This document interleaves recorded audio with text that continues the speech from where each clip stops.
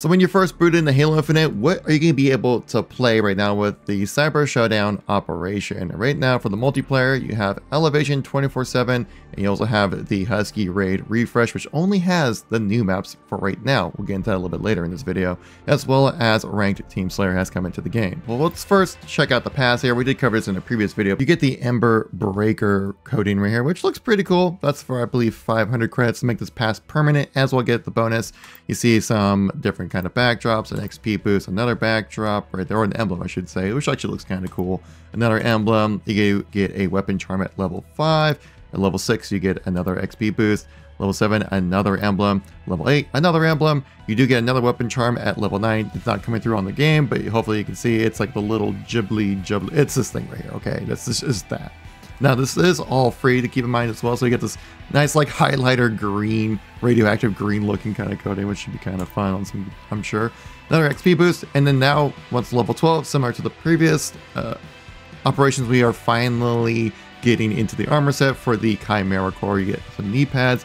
Here are the chest piece additions right here, which actually look kind of good for the core itself. Now I'm not the biggest fan of the Chimera Core, but you know, it's there for you. Now this is like a bit of a blade thing. It does match your visor as well, so keep in mind with that. You do have another coating, which is kind of white and purple, another XP boost. You have the visor right here, which is a cool like digital effect. I wish this was animated, dude. This looks like such a visor that should be animated, but it isn't, but it looks pretty good at the same time. Purple coating right here. And then towards the last two, you get these two shoulder pads again that reflect on whatever kind of visor you're utilizing. And then you get the, you get this. Yeah, this is that's a helmet, apparently. This, I don't know, to me it makes Seeker look like amazing, but yeah, this is you get this. Now, a big thing that comes with Halo Infinite is the progression, right? That's gonna be tied very much to how you get through this pass. So obviously your daily challenges is the best way to go about doing that. You do have the, you know, their daily gameplay one of just play matches, you earn XP to progress through. Your challenges right here, you can see that I have not bought into the premium pass because I don't think that coding is worth my 500 credits right there. Especially since I don't have 500 credits. But if you go and check out your upcoming challenges as well, most of these are just going to be win matches, complete games, earn score, get a kill and 3 medals, like the most difficult one. I think I have all the challenges right here. And your weekly ultimate reward is going to be a nameplate right here. And you know we have to look at it. We have to check out the shop. And yeah, the shop is pretty similar to what we saw with the Spirit of Fire operation, where you have a big bundle right here.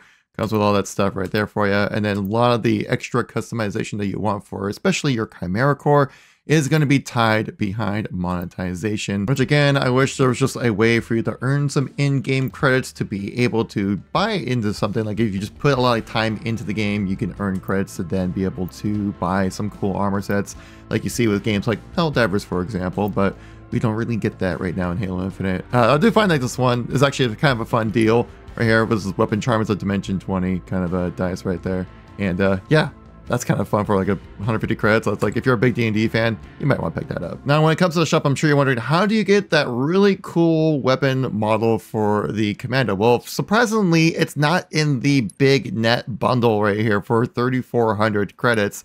You do get a lot of armor sets and some coatings and some emblems and things like that. You do get the armor effects, which this armor effect actually does look kind of cool, but I'm just not gonna drop that kind of money. I don't have that kind of money right now. But it's in a separate bundle over here for the Grim Gas, if that's how you pronounce it. Bundle right over here, and then you get the weapon model right here, which does look pretty awesome. I do really like that. But again, if you want the weapon model, you kind of have to, well, spread a little extra cash. So this is the map elevation. There's some outside parts where we're actually in space, which we'll cover a little bit later in this video. A lot of it's also interior, but actually the majority of this map is out in space, which could drastically change the gameplay mechanics and also the map design. But first, we kind of talk about the inside of the map. And a lot of claustrophobic hallways with this map as well. Pretty much every box that you see within the map, it's meant to be used to jump onto something. So whenever you're playing, just make sure when you see a box, you're like, okay, that's a spot of elevation I can utilize to get to a higher point to get that height advantage. And if we keep moving along from the spawn point, you get put into this long hallway right here, which you see the quantum translocator. Of course, if in social modes, things are subject to change. There is another outway out into the space area, and a heat wave, again subject to change of course. There is a little bit of an elevator right here, so expect people to kind of be flying out to get to this point right here. And you have a big open area on this side of the map, which definitely will be a major point of contention when it comes to interior fights in the map. I get major containment vibes from Halo Reach on this one, just mainly because like the outside space environment as well as like the more hallway focused gameplay on the interior side of the map. But let's get out into space, and there is a bit of a gripe I have with the space side of things, so just take a moment and listen to when I walk into space.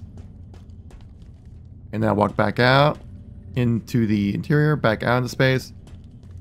There's really no audio cue letting you know that like, oh, you've gone into space kind of thing. Because even when you jump around, you can see that, yeah, your low G area right here, which is drastically going to change the gameplay of it. You shoot, audio still sounds the same as that right there. So one thing I wish there was like a bit of an audio cue. I think if there is, I can continue where you have a bit more of a muffled sound effect when you go into space like in Reach when it comes to those map designs. Or in this Infinite, it's just kind of the same thing. You don't really notice anything different. Like all your audio is still crystal clear.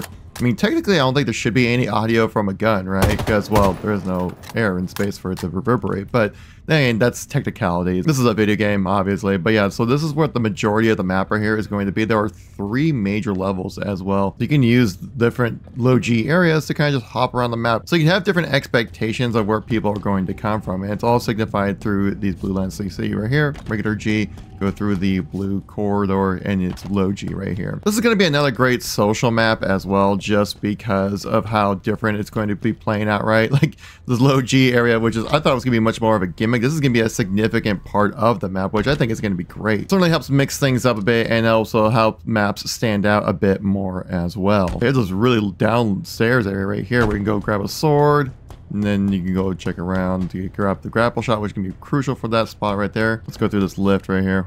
I think this is going to be a teleporter. Yeah, this is going to be a teleporter. Yeah, I put you right through here. If I remember correctly, there should be another teleporter down at the bottom of this map. I love the different elevation changes right here. Actually, there's a teleporter right there and a teleporter over here, which should put you more towards this side of the map over here, if I remember correctly, where I saw a vent was. Yep.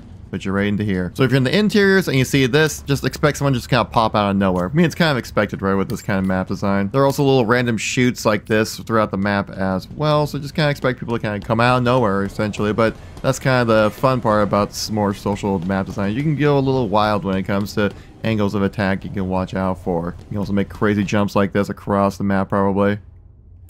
Maybe a little bit of a grapple shot. There we go. And don't worry, there are limitations to the grapple shot on this map. You can't climb to like the top of the towers like this, because then you'll hit a KO barrier, which is very important. Oh, and there's also a pelican. I'm sure you saw that plenty of times on the previews of this map. It doesn't really have anything in here, but there is a little bit of a Easter egg right here of the pilot. Just kind of chilling. Little pilot plushie right there for you. Let's do a brief overview of the Husky raid maps that came into the game. First thing you notice about this map, formation, Forerunner style. But look at this. They put AI in the map and there's a side battle happening along with it. When I jumped in, I was like, what's all these explosion sounds? I'm like, oh, it's actually a full-on AI battle happening. That's awesome. This map is a little bit more than just a straight hallway, which you might see at first. There are these outside edges on the left and right side of the main hallway, which you can get some quick snipes on people, or just kind of get a little angle to surprise people. Don't forget you can fall off the map, so definitely watch out for that. And then you have the main hallway, which there is a Warthog right here. I wonder if you can move that. Probably not. That's probably a static object, just so then you can't just completely beam people when they're trying to cross the bridge here. And it's a symmetrical side thing over here as well on the other side of the map. These barriers right here do act as a bit of a cover, where you can kind of sit in the back and maybe get a visual of like where people are coming from over here, because you can't shoot through these either. There's this teleporter right here, which puts you back over to the other side of the map. So then if you're kind of spawn trapped or something, you can kind of go through these different teleports, kind of put you right back into the middle or something like that. One thing I wish the map wasn't as dark, but I guess it really kind of helps the different kind of weaponry to really shine through. Like, look at how much those weapons really glow when you're shooting. So it's going to be a nice visual show when you're playing on formation. Next map we have here is Merchant Square, which you can probably assume by just the name and the visual style. It's kind of a Renaissance, maybe like 1700s style looking map, which definitely a nice change of pace. This map's gonna be rather chaotic as it's pretty tight. It's pretty much like you got this one hallway angle right over here, which gives you like this card, kind of give you a little bit of cover to kind of peek around. Funny thing is there is like this little brute right here that they utilize to kind of cover up in like old school, like what, medieval armor, Renaissance armor kind of stuff. So kind of fun stuff there. And then over on the other side, you do have like this little jump up to get yourself into the base as well. So it's not so straightforward. There's a little spawn point right here, but I have a feeling this map is where you're going to see a lot of kill streaks happening, because you can pretty much just post up right on the top of this map right here, right?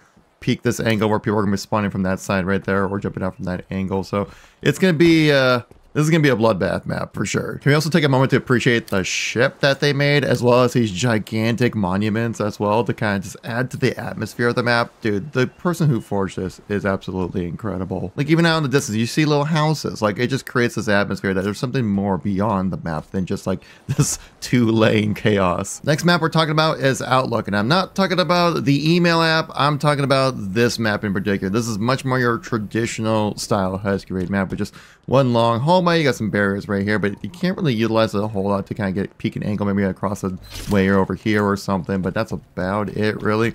Giant pillar in the middle for some cover to get yourself so you can push a little bit more forward, but other than that, it is basically a straight line. There's a back area over here for you to safely respawn back in, which is always very important when it comes to a Husky raid map. It sucks getting killed right off the spawn, you know, but you know, it is what it is sometimes with the mode. I mean, that's kind of part of the deal, right? Again, great job just kind of creating more of the atmosphere of the map as well. Kind of a desolate location, outpost in the middle of nowhere, or an outlook, if you will. Here's another rather straightforward map in the middle of a desert, and it's called Pharaoh. This is pretty straightforward. You got just a simple hallway right down the middle. From each spawn point, you do have a bit of an angle like this to kind of look out, so you can kind of chance to pick people off with some form of cover to kind of get yourself a little bit of space to push forward here. But when you move out like this, you're pretty much like in the thick of everything right here. You do have a little bit of a out spot right here where you can kind of just like get a little bit of an angle on players that you would not be expecting.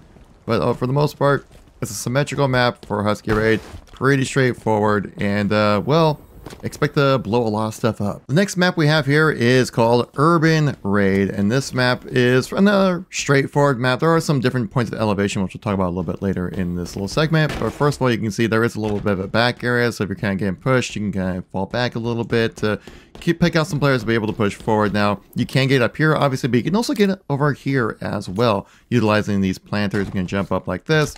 You get that nice little height elevation as well. But then you can also utilize this middle box right here, jump up on this platform like so. And you can kind of just work your way around. You can kind of just walk around each side here as well. Again, utilize it as much as you want, so you can try to get a little bit of an angle on people, so you can kind of like sneak around the peak corner like this, stuff like that. But that's really about all it is for Urban Raid as well, symmetrical as well.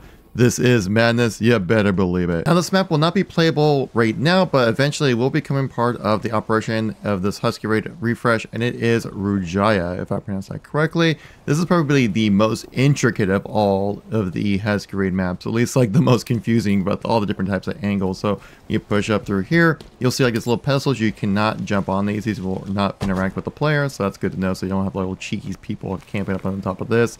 You have this little hallway right here, which is kind of interesting. You can kind of sneak up into the center of the map as well. Of course, you got the center stairs right there you can go check out. But when you do check out the middle stairs, you might see like this little ledge you might think be able to jump on. You cannot jump on that, so you can't hide in the little corners, which honestly is good for Husky raid.